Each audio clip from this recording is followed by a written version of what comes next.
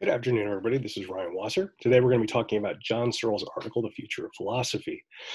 Now, I'm going to be using Zoom today, which is slightly different than what I usually do. I usually use Echo 360.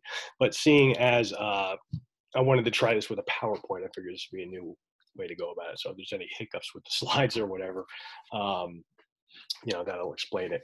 Now, I'm basically going to be going through the first part of this in a pretty linear fashion since the article itself is pretty simple.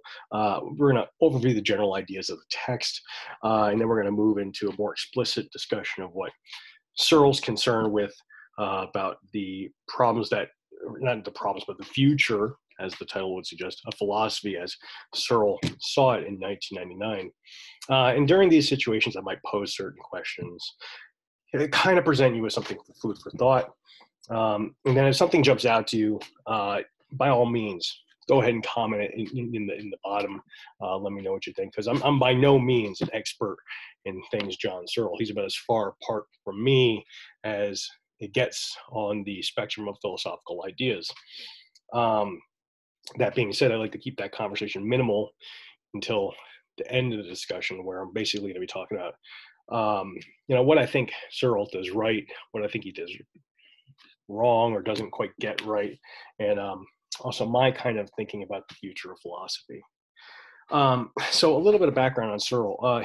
He's formerly, he's probably still respected in certain circles, and I'm going to say formerly respected professor emeritus from UC Berkeley, who specialized in the philosophies of mind and language. I say that because I believe it was in 2019, it was decided that he had conducted himself in a way that was unbecoming of a professor. He sexually harassed somebody in his staff at some point in 2017. But that's beside the point at this current moment. Anyway, he concerns himself with a range of issues, specifically illocutionary acts, which might be taken as performative language, intentionality, and then later tying those into issues of consciousness. Now, what's interesting about Searle is kind of his temperament on things. He had a series, maybe not a series, but he had a couple of very public debates with Jacques Derrida, who basically thought that Searle's view on intentionality was basically flawed in its totalization of the issue, and Searle basically thought that was a misunderstanding on Derrida's part. I don't think that's beyond the pale as far as Derrida is concerned. Similar concerns were levied by Gadamer at Derrida, when Derrida criticized, and it very much was a criticism of Gadamer's philosophy, or excuse me, hermeneutics of understanding. So that might just be kind of par for the course for Derrida. Anyway, Searle also, as opposed to what typically, the people that typically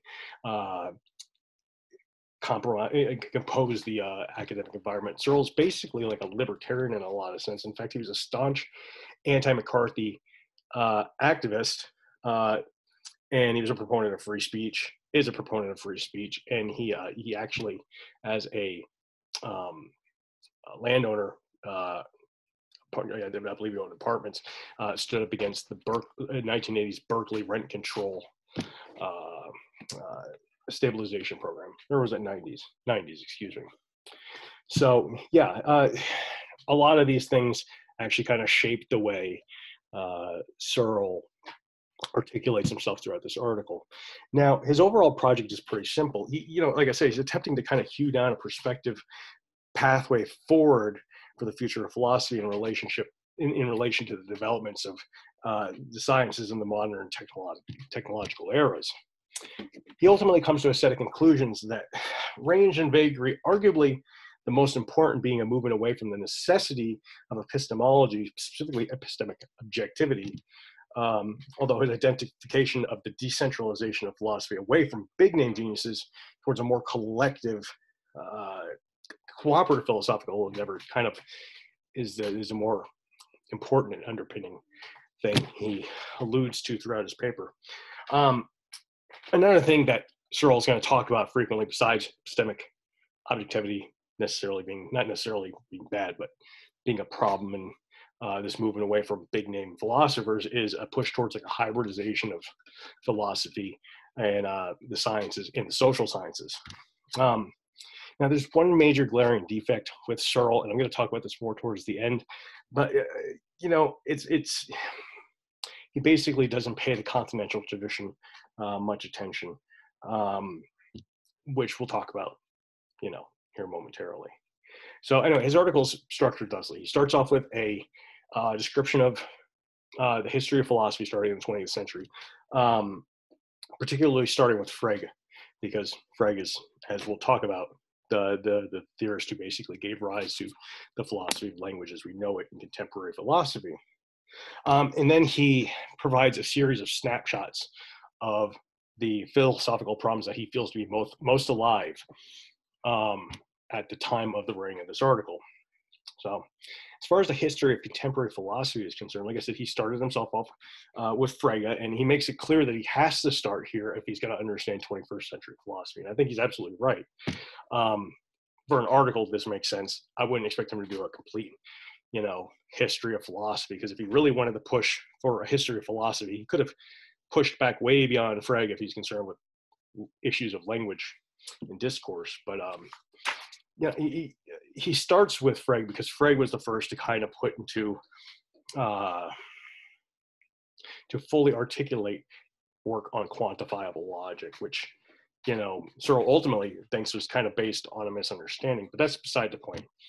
Frege was important because he gave rise to people like Bertrand Russell, who thought that you could use logic to kind of structure and tidy up language across the board.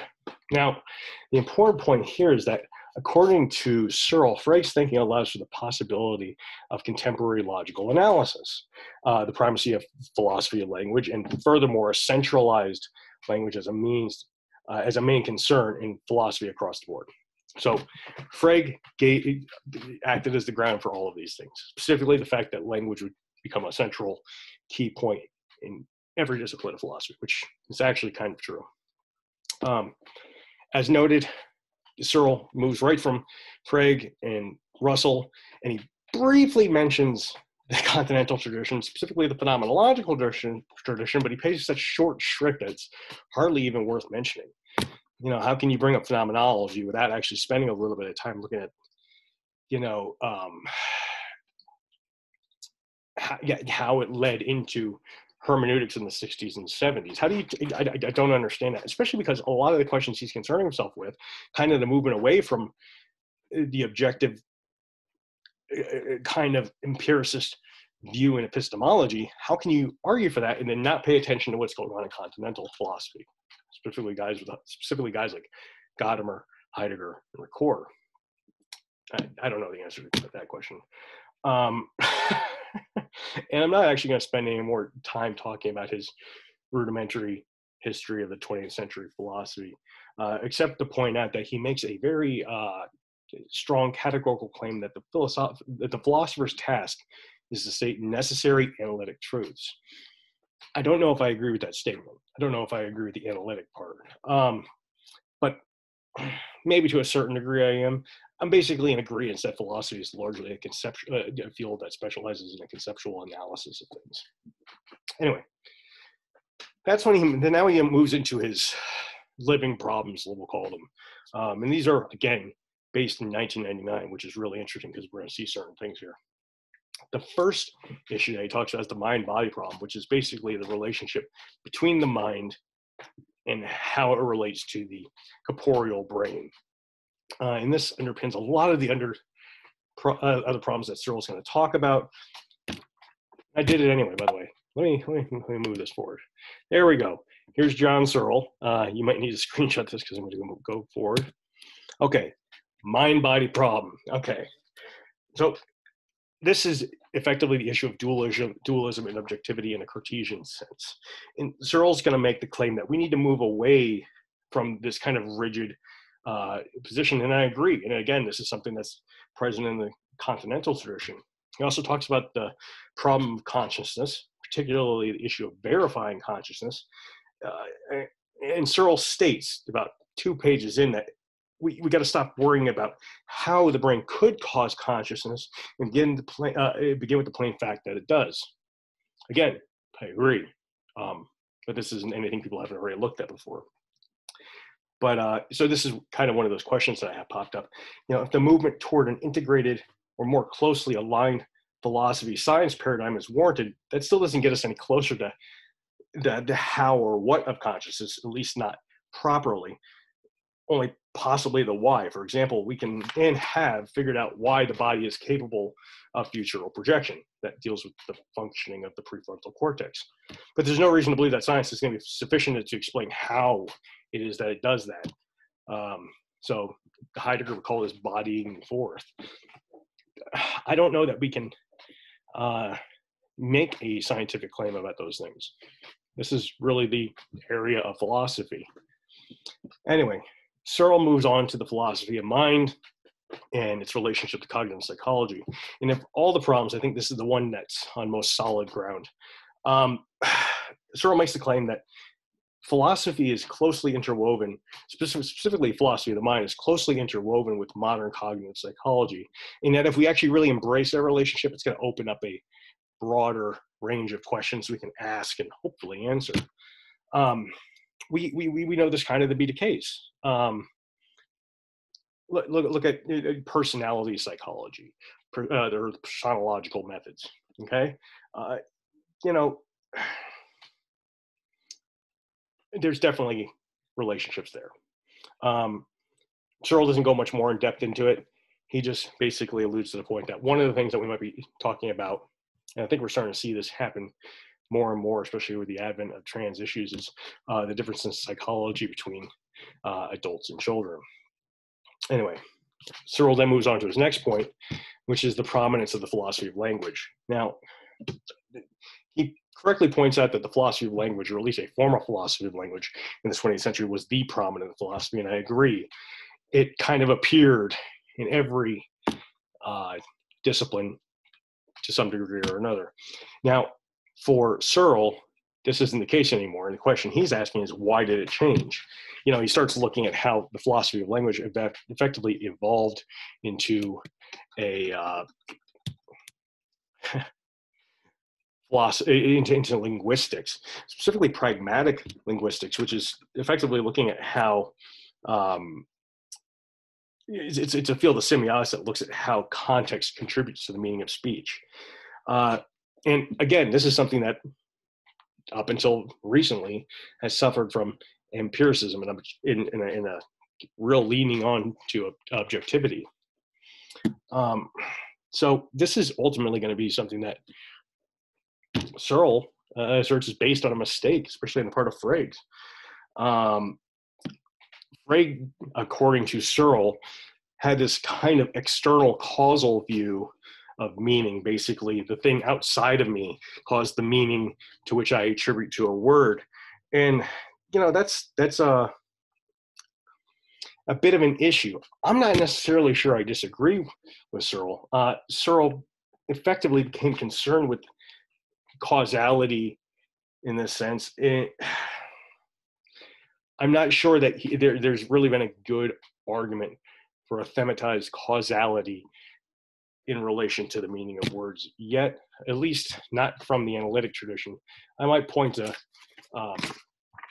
certain thinkers in the continental tradition, but we're not going to do that right here.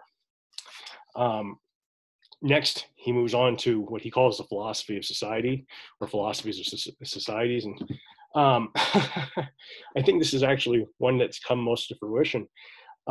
He posits a need for a new social philosophy that will stand shoulder to shoulder with the social sciences, as epistemology did with other, more natural sciences. Yeah. But it's not self-evident that this is the most productive thing that the philosophy could be doing.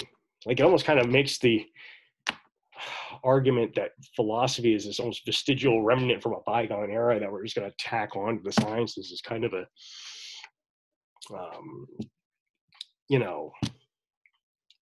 just like an afterthought. Anyway, what's interesting here is that he doesn't really address the issue that social philosophies had already been a thing. Critical race theory specifically originated in the 1980s, but it actually rose out of the critical theory schools and, the Frankfurt School. So it's already there. So I don't know necessarily that he's predicting this as much as he is just kind of seeing the trend up maybe. He then moves on to a discussion about a need for a more rigorous social ontology. He basically made the claim that political philosophy of the 20th century was effectively journalism. So once something was written, it was already dead. It was already changing. And I think there's merit to that. I'd be interested to see how he feels about the same issue today in the age of technology. Lastly, he talks about the failures of social systems, notably communism and the various forms of socialism. And he claims that these failures and what he refers to as major events, and rightfully so, have largely gone unanalyzed. I'm going to talk about this a little bit later, but again, I don't know that that's true. Even in 1999, we had authors that were looking at those things. But anyway, the last point he makes here is he basically makes a suggestion for not a suggestion, he calls for a very strong mid-range analysis of social institutions through various philosophical lenses.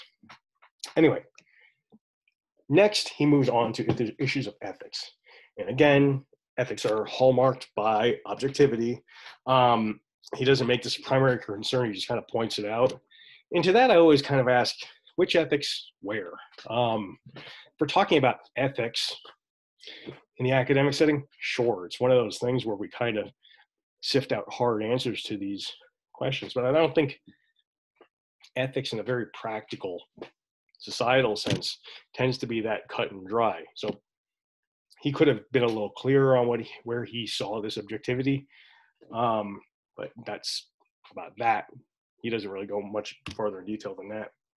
One of the things he issues up, though, is that, seeing it as the pressure for objectivity was being lifted at that point, that we were seeing a resurgence in certain kinds of ways of thinking. So he brings up Kant and Kant's categorical imperative, which he ultimately concludes is going to be a failure of a project anyway, but he thinks it's interesting to see where it's going to go without the shackles of objective thinking. I think there's a lot to that. I don't think that Kant is a failure. I think there's a lot to be said for deontological thinking, but that's neither here nor there for the time being. But, is Kant a failure? Is the categorical imperative a failure in the year 2020? I don't think that happens to be the case, at least not totally. Then he moves on to the philosophy of science. Again, objectivity is a concern. He doesn't spend a whole lot of time on that. But he wants to go out of his way to make the claim that a lot of the philosophies of science are highly unscientific. That's an interesting claim to me, and he brings up people like Karl Popper. It almost seems to me like Searle's lost track of the ground of what philosophy is here, which is funny because earlier in the article, he makes the point that, philosophy deals a lot with conceptual issues. Well, if you're dealing with conceptual issues, then you're not necessarily or explicitly dealing with facts. That's really beside the point right now. He moves into a discussion of Kuhn, and Kuhn, for anybody who's unaware, is a very important figure in cognitive psychology, specifically in relation to other thinkers like Piaget.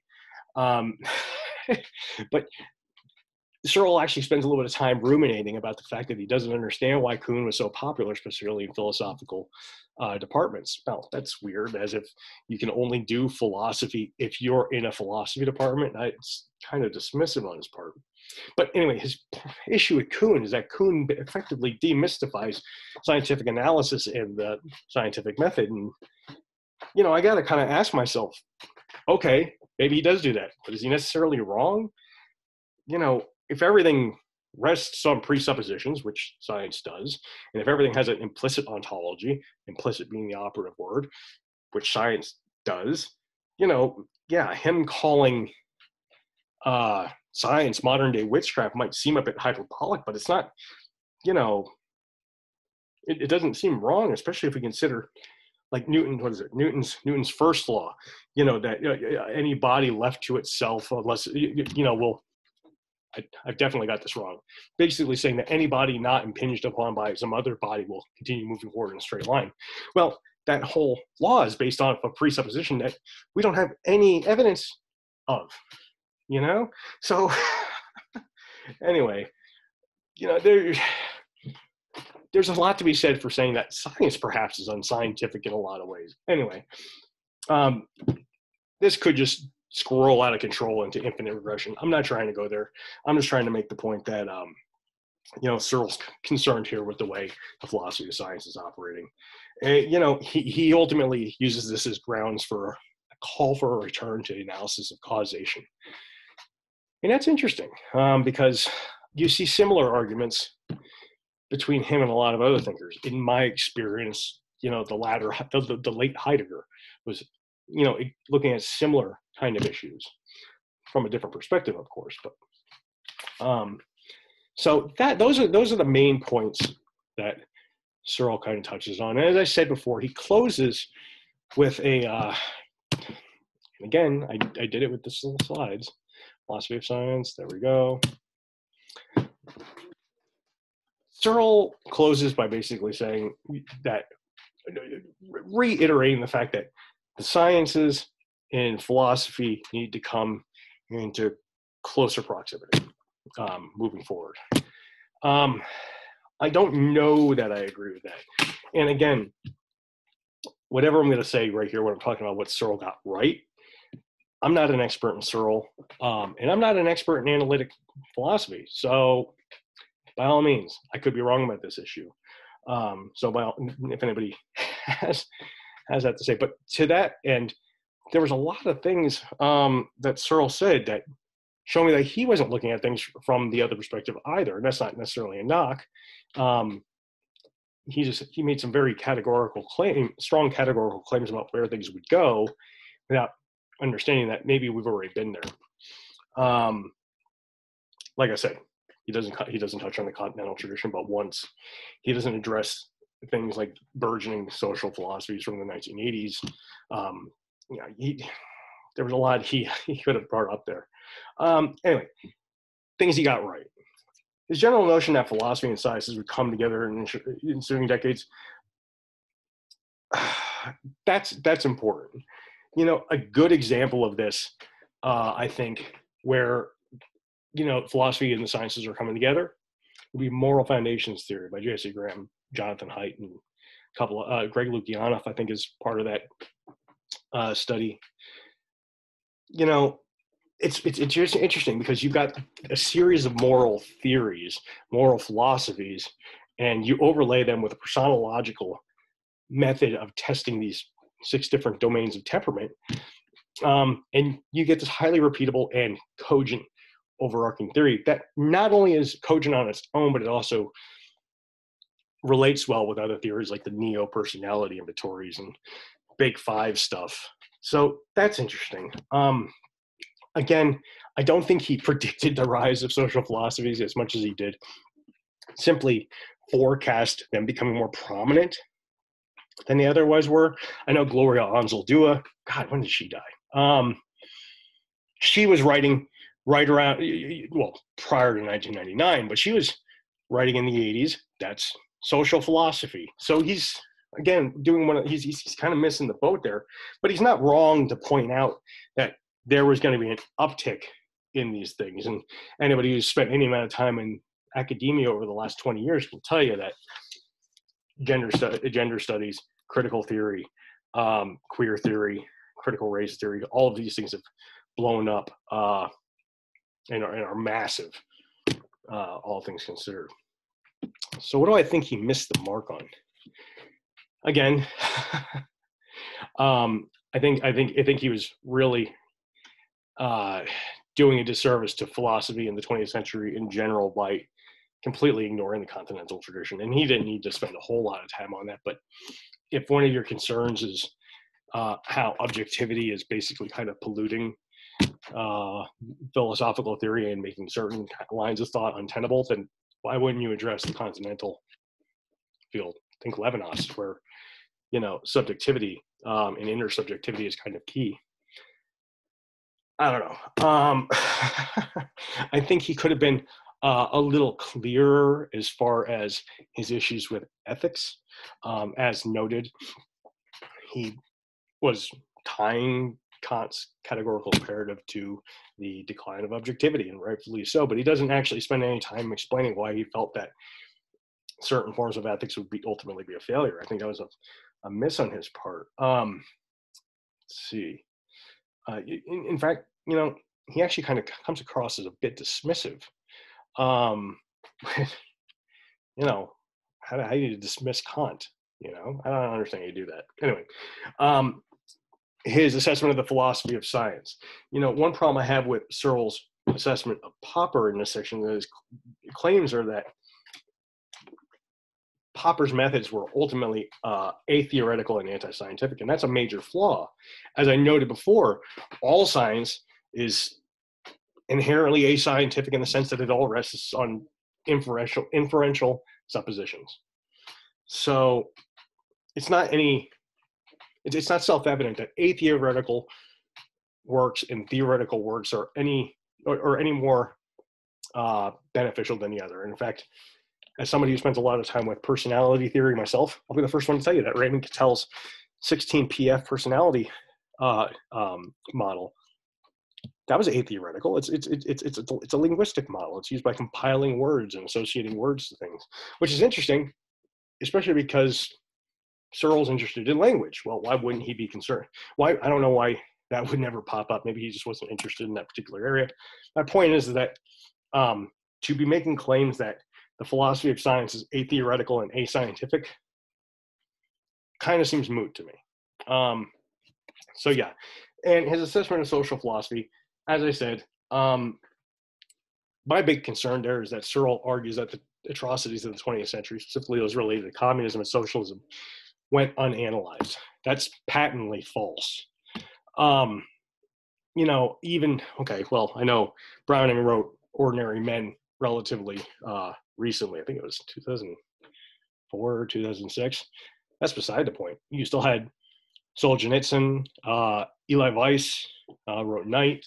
There were a lot of writers writing on the failures and atrocities of these social systems. And there's also other writers, Milton Friedman, Thomas Sowell, writing on other systems. Those are just two economic thinkers I can think of. But people are writing on these issues. I'm kind of curious as to why, how, Searle missed these things. So where do I think philosophy is going to go? Well, I do agree that there's something we said about philosophy and the sciences being close together. But I think a more important movement forward would be really bringing the continental and analytical traditions together. Something I've been working on recently is using Hack's theory of Fountainianism. For those who don't know, Fountainianism is a kind of third way method of belief justification in epistemology. I think there's a lot to be said for that model as an ontological framework. I think other people could be doing similar things. And for those of you who like Charlie Brown, there's my alarm clock. Lord.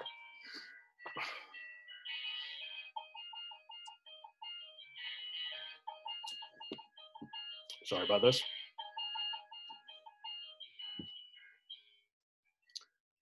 Okay, fantastic. Okay. Yeah. So I think we'd be more productive as our own discipline if we further integrated ourselves with each other first, before moving outward. Again, I think Searle could have did a lot more with this article. Granted, he probably had a space limit if he had been more conscious of the continental tradition. I think there's something to be said for the future of social philosophy, and I'm trying not to be biased here, although nobody can ever be unbiased. And I'm not necessarily sure that everything the social philosophies have done have had a positive net effect regarding humanity. And I think that technology kind of exacerbates this. For anybody who's interested in, I wrote about this in my recent paper called "The Crisis in the Ethic of Finitude." Anyway, similar to Searle's concerned with unexamined atrocities from the 20th century, I think that there's quite a lot to be said about the efficacy of social philosophy in its attempt to liberate disempowered demographics. Like, has critical theory, has critical race theory, queer theory, and feminism, have they had a positive impact on larger society? Have they had a positive impact on the people that they purport to concern themselves with? I'm not so sure that they did. As a gay person myself, I'll be the first one to tell you that I kind of feel simultaneously pandered to and disempowered by queer theory.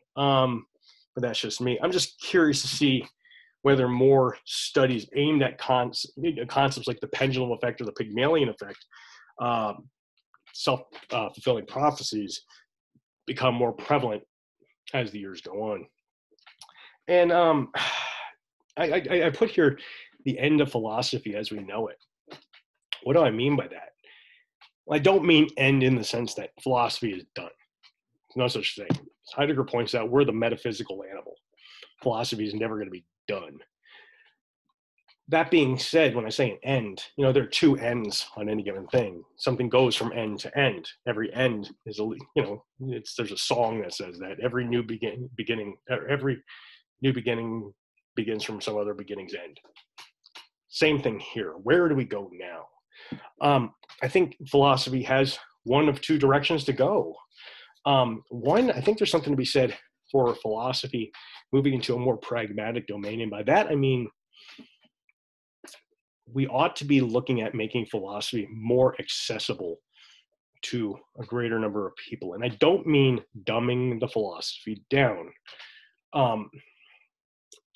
I mean making it so it's palatable. I'm a Heideggerian, well, I'm not a Heideggerian, but I'm a Heidegger guy. I like reading Heidegger. That being said, reading Heidegger is an acquired taste. Most people don't want to do it, but there's a lot of valuable insights into there. And if we can give people access into that without perverting the underlying thoughts, and that's always a danger we run in interpreting a work, then I think that could be a way forward. Another thing I think we need to be looking at is kind of a moving backwards. Eagleman, in an article on ethics, the title of which I cannot remember, but I will put it in the description below if anybody's curious, makes the claim that we need to be going back into nature and whatnot. And this is similar to concerns of Heidegger, Gadamer, different Eastern philosophers. Thus spoke Zarathustra says similar things. And I agree with this. I think we need to start revisiting the ground upon which the philosophy that we know today is based, and we need to reassess where we're at. Aristotle made the claim that all great thinkers think the same thing. Well, in an era when, this is almost a productive environment where people won't need to publish or die and you need to come up with new theories or new interpretations of things, we spend less time looking at the ground of things and more time trying to stack more blocks on top of it, if you will. And I think that's actually to our great detriment. Okay, that is John Searle's On the Future of Philosophy. I'd be curious to see what you all think about this. By all means, comment in the area below, and I'll see you all soon.